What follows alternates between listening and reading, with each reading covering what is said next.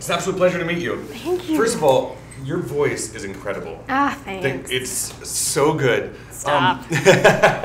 For you, what was the first thing that drew you to the character? Like, what did you connect with at first? I think the first thing that connected me, even before I was going to be playing her, voicing her, it was that she was inspired by my culture. Sure. That the whole film was inspired by the Polynesian culture, and I thought that was so cool that Disney even thought of making a film about a minority like us. You know, I know how important my culture is, but the fact that Disney, this huge corporation, thought so as well and took research trips actually to different islands to better themselves and to better the film in that way, I thought that was incredible. I know this is your hometown, you know, in the region and whatnot. Do you think they captured it as well as I think they did? Because I've been to Hawaii once. And nice. Yeah.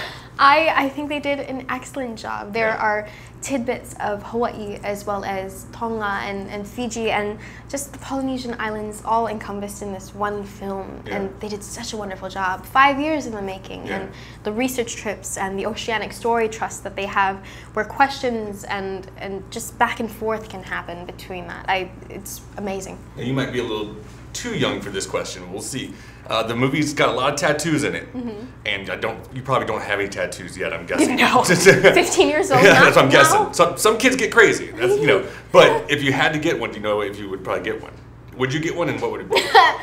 I've been really interested in this industry, and I love this industry a lot, but I don't know if I could ever leave home for good. So if anything, I would really like to pursue this. So I would want something that grounded me in my culture, like that. I was just reading, actually just a couple of minutes ago, that one of the reasons that the director said that you were cast is because you showed a fearlessness of, you know, in your auditions.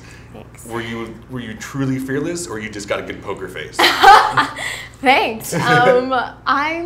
I wasn't worried about it. I think there was some nervousness. I had never been on camera like that before to send in my audition, but I remember it was at the Hawaii Vibe casting studio, and I was like, I've made it. This is so cool. I saw like names and pictures on the wall, and I thought, you know, no matter what happens, this is more than what I would have expected. Like, I'm meeting people who have met Daniel Day Kim. I was just so happy. I know in the story she kind of says she doesn't want to be called a princess. No. But some people are considering her a princess.